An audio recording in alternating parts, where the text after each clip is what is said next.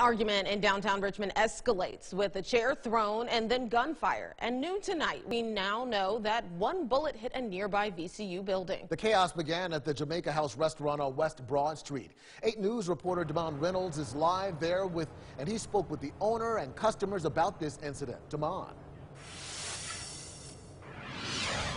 Yeah, Eric, I'm actually right outside of Jamaica House, where earlier there was actually a shell casing right here on the ground. Now, police telling us that mayhem extended all the way to an unknown VCU building that was also shot at nearby, and also a woman driving on the wrong side of the road to catch her attacker.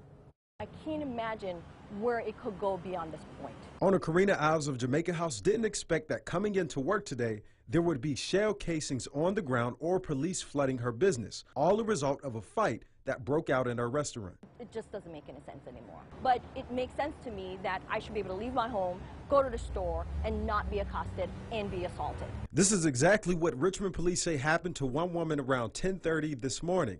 According to officers, a woman was approached by 29-year-old Mark Banks as she was leaving a business on West Broad between Monroe and Henry Street. They got into an argument and police say Banks ended up throwing a metal chair at the woman.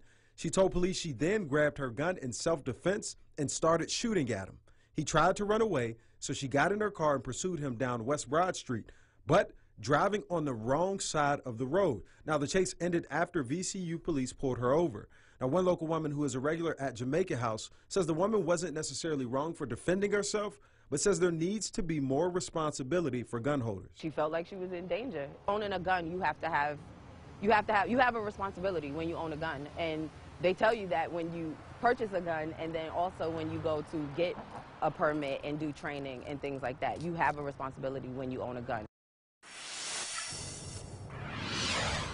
Now, police did arrest Banks and charge him with malicious wounding. Now, they also tell us that other charges are possible as this investigation continues. Now, there is no word on if the woman will be charged or not.